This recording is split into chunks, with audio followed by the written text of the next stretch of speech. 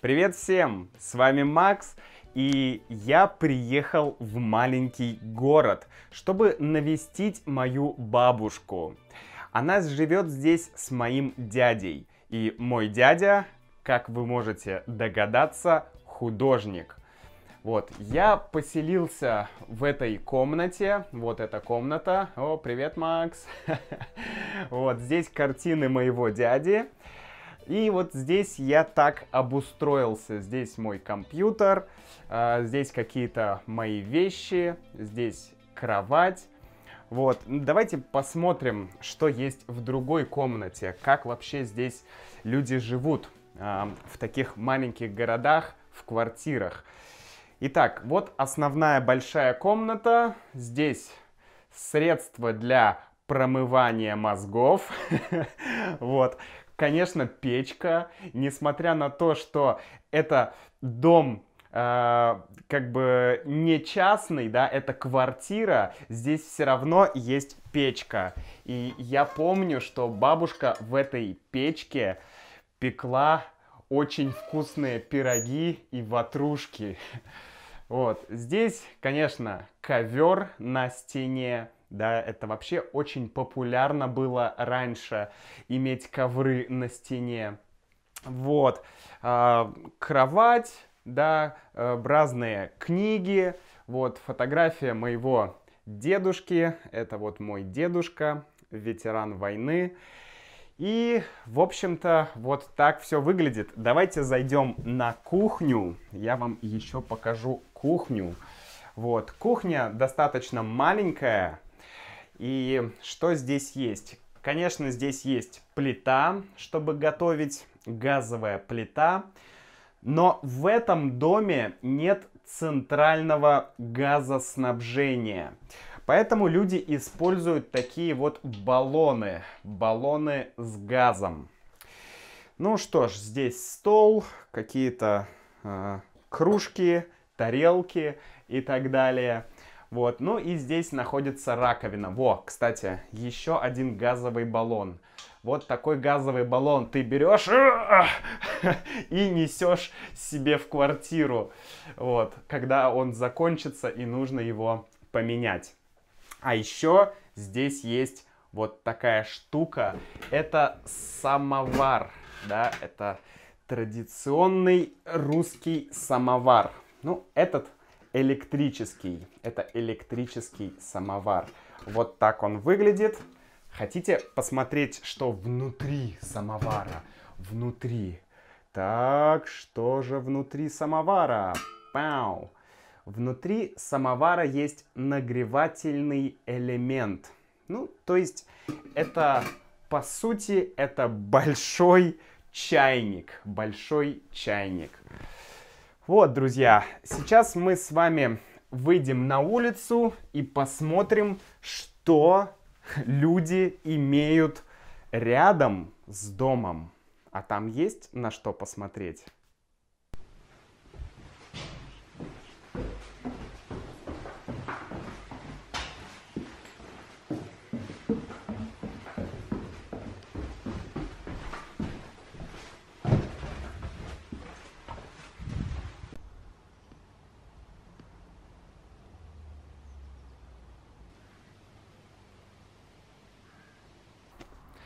Давайте посмотрим, что находится снаружи дома. Да, здесь находятся такие вот постройки.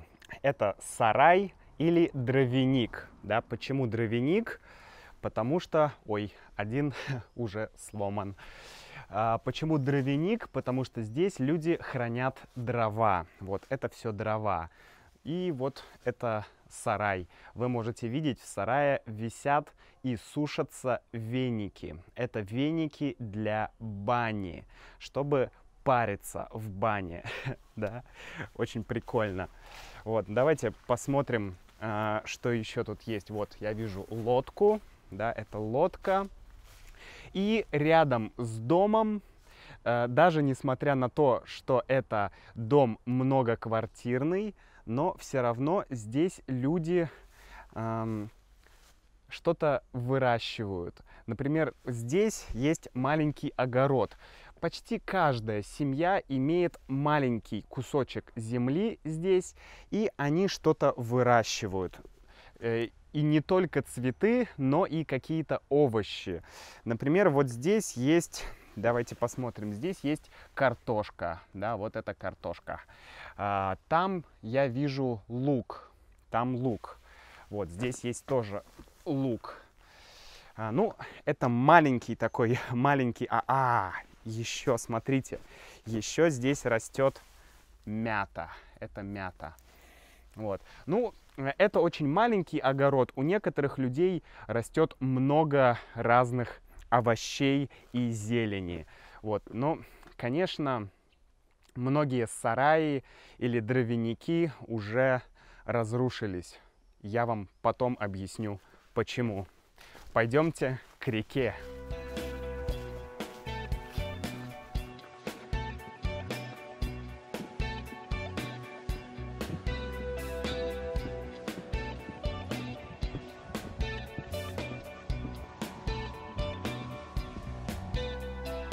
Мы идем к реке, и вот мы проходим детский сад. Вот там находится детский садик. Кстати, я жил в этом месте несколько лет, и я даже ходил здесь в школу. Я ходил здесь в 1 класс. Сейчас я вам покажу мою школу. Это просто офигительное здание. Я его очень люблю. Сейчас давайте посмотрим.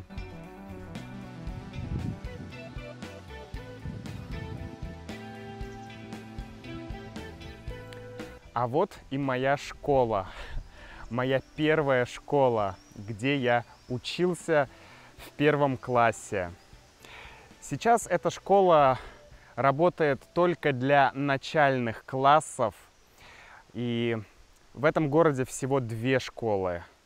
Хотя, может быть, 3, я не уверен. Вот она, река Вятка, одна из крупнейших рек здесь. И раньше здесь ходили разные баржи, корабли, они перевозили разные грузы, или были туристические корабли, на которых туристы ездили в другие какие-то места, играла музыка, и жизнь как бы била ключом. Но сейчас, к сожалению, здесь ничего не ходит. Очень сильно это изменилось место после крушения Советского Союза. Мой дядя рассказывал мне, что раньше здесь было много работы, было много развлечений, много каких-то интересных мест. Но сейчас все закрылось, все разрушилось, и люди начинают уезжать из этого места в другие города, в города побольше, или вообще в Москву, или в Санкт-Петербург, как сделала моя мама. А сейчас мы посмотрим с вами, друзья, городской сад. Я, кстати, говорил о нем в моем подкасте, можете посмотреть здесь. Вот это начало городского сада. Место отдыха для людей. Ну, раньше это было местом отдыха.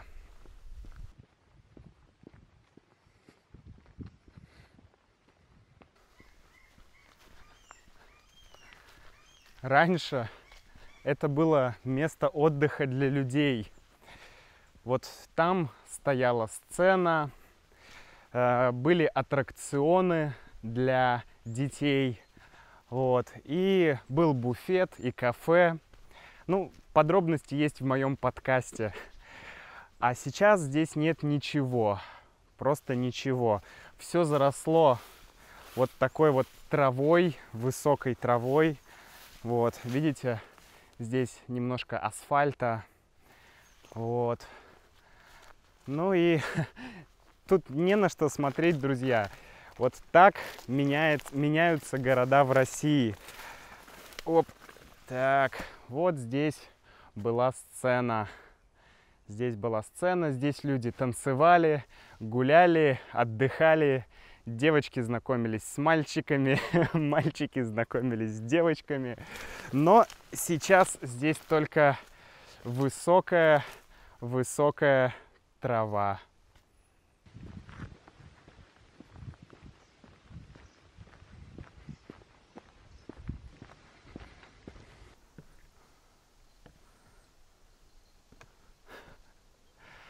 А здесь кончились ступеньки. Вот. Вот такая вот интересная история. Как я уже говорил, что раньше здесь было хорошо. Вот, но когда власть поменялась, когда политический строй сменился, то государство перестало регулировать экономику и предприятия. И поэтому, так, сейчас, Фух, я прошел это место, вот посмотрите, классная лестница. Вот, государство перестало регулировать экономику, и многие заводы, компании, предприятия, которые раньше существовали, они сейчас уже не существуют, их нет. Вот, и людям просто нечего делать, им негде работать. Вот, мой дядя уже много месяцев стоит на бирже труда, и ему предлагают только очень плохую работу с очень-очень-очень низкой зарплатой. Такая тяжелая работа в лесу.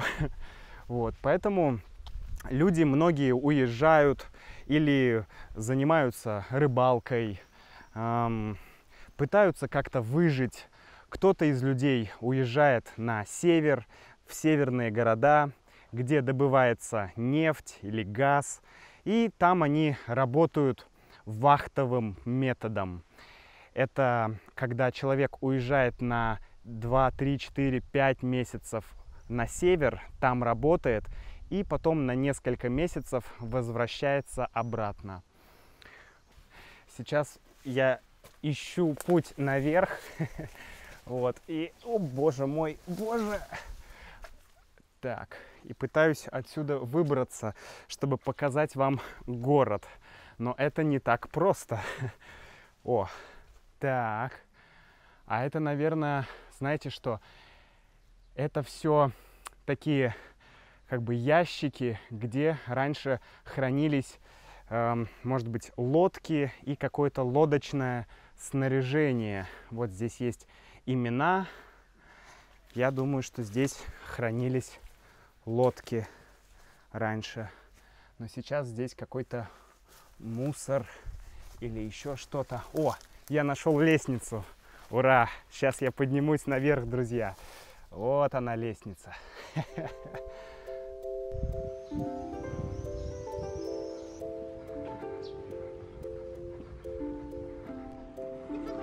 Я же 100 рублей тебе отдала сразу же.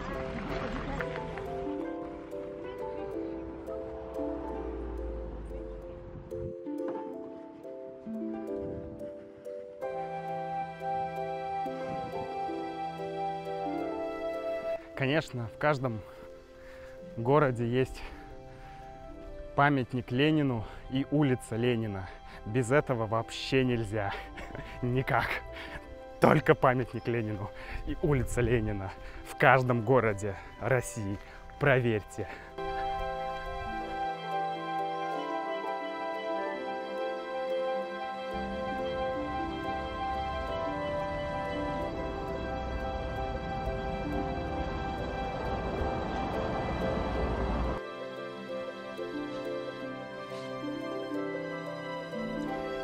Я зашел в магазин электротоваров, чтобы купить HDMI кабель, чтобы подключить промыватель мозгов, телевизор. Вот. И я в центре. Друзья, вот главная достопримечательность этого города – это старая церковь. К сожалению, ее не восстанавливают уже очень много лет, может быть 100 лет. Она была построена в 17 веке, и раньше это был целый комплекс такой, где был монастырь, было какое-то хозяйство, там жили монахи, и все процветало, и жизнь кипела. Но сейчас это только лишь одна церковь, которая разрушается.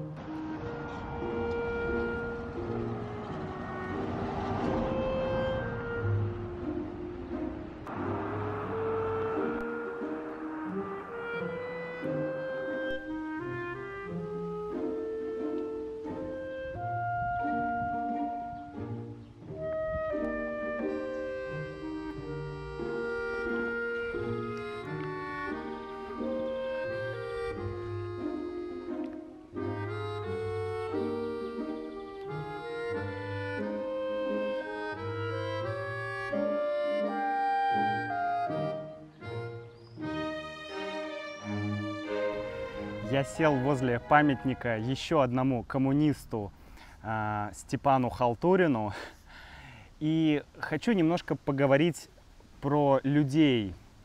Интересная вещь произошла с людьми.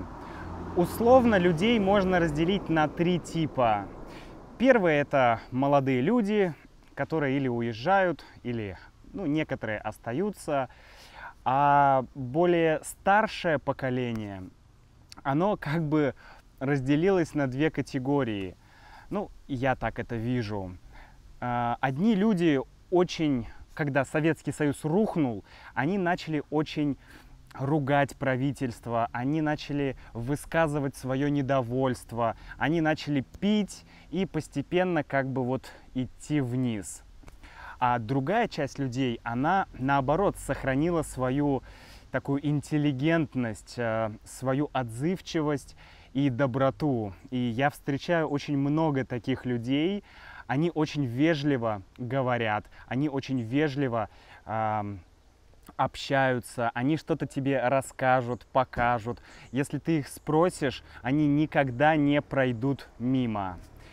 И это удивительный факт, друзья, что даже когда город разрушается, даже когда такая тяжелая экономическая ситуация, люди все равно остаются людьми добрыми, хорошими и очень-очень отзывчивыми. А я с вами прощаюсь и до встречи в следующем видео. Пока-пока.